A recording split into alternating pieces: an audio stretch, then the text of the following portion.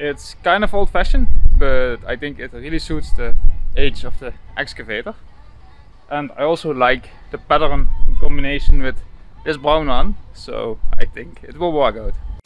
I also bought this LED light beam, and I'm gonna put it up there at the cab, and that way we get excellent lighting at night. So if you ever have to work in the dark, it won't be dark where we work.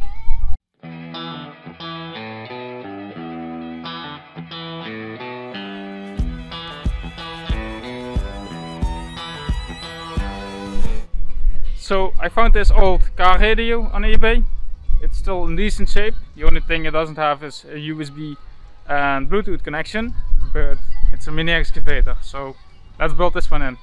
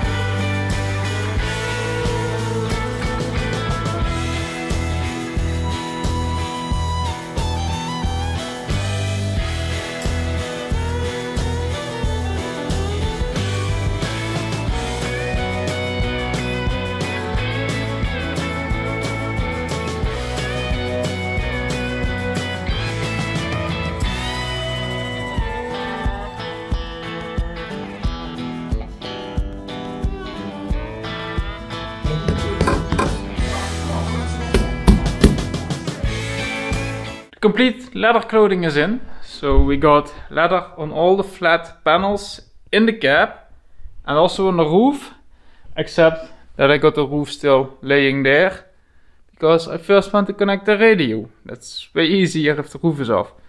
So let's connect the radio and then get the roof on. And besides the radio, we also need to connect this one here. So let's wire up that radio and also the light, and then we should be good.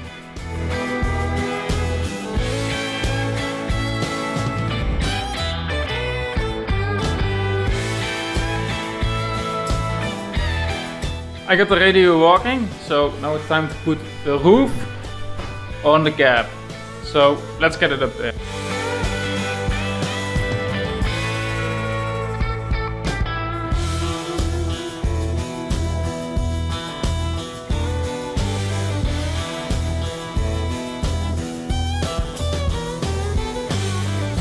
I put the roof back on, now we can put the cab back on the excavator and we should be ready to work with it. I think the radio is sitting in there really nice, and we also got 2 speakers in there, and that's just way more than enough for an excavator cab, so perfect.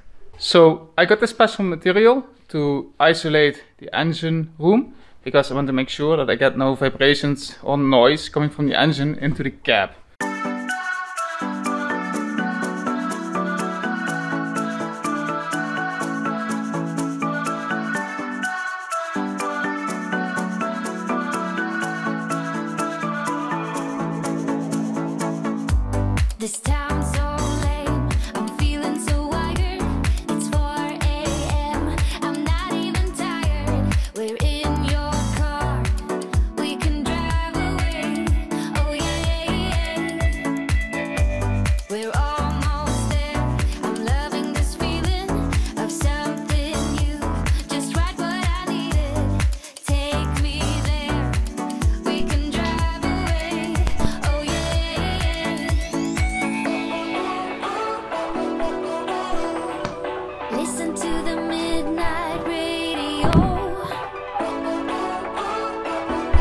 this worked out beautiful. So now I got a really nice engine room. So now let's get it installed on the machine again.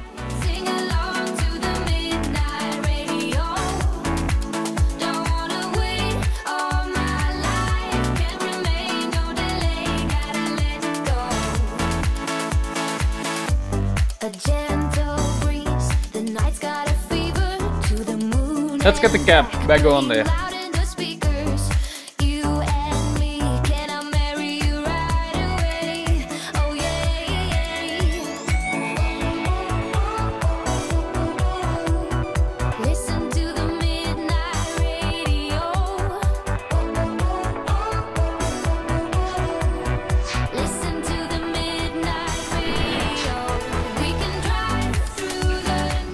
So the cap is back on there. Now we can put the windows in. So let's see if we can get them ready to put in.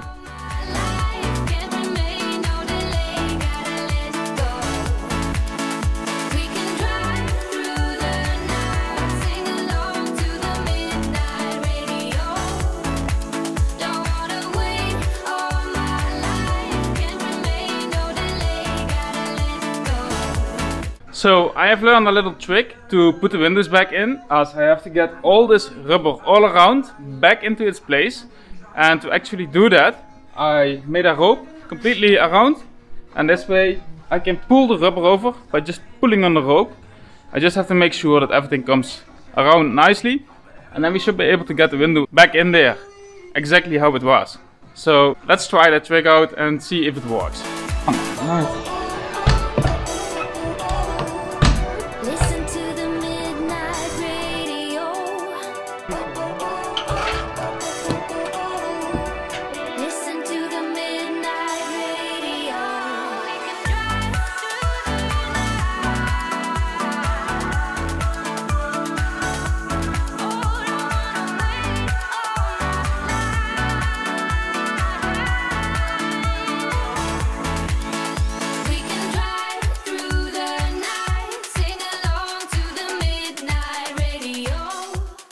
The windows are back in place and they seem to fit perfect, so I am really happy with that. Of course, it's quite a risk if you adjust the whole side of the excavator and you have the windows to get them actually to fit, but it fits perfect, so I'm really glad about that. Everything seems to be good so far. So what I want to do next is to make the flooring in, as I still have the old floor, but I need to copy it from new metal. That's just sheet metal and it's completely rusted. And with the plasma cutter, which I now have, it's really easy to copy it. So I am gonna copy it, and then we should be good for another 30 years or so with this floor. So this is the reason why I kept the old floor. Now I can easily draw how the floor exactly looks like, and that way I can cut it out. So let's see if that's gonna work.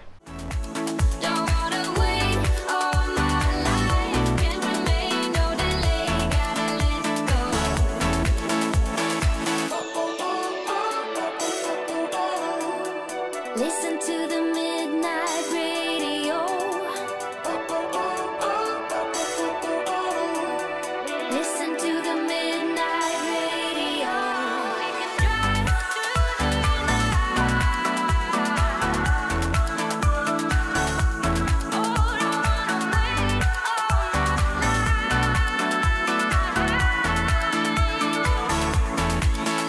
We can drive through the night, sing along to the midnight radio.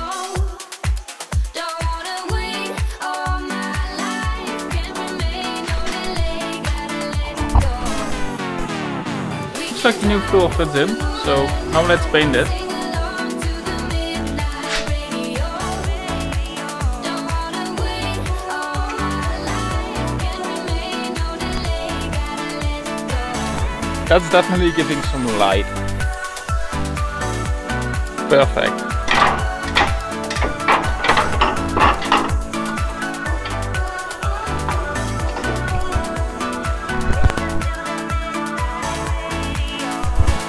Well, look at that.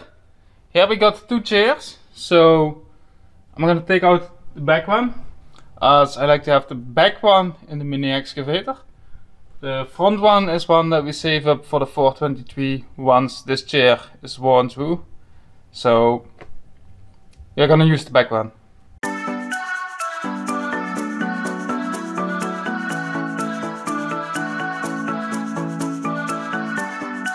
This is our old chair of our International 633, and we took it out 15 years ago when we put an air suspended seat in there, and we saved it like until we could use it, and today is the day. So we are gonna put this chair into the mini excavator, and I think then I have a really nice seat.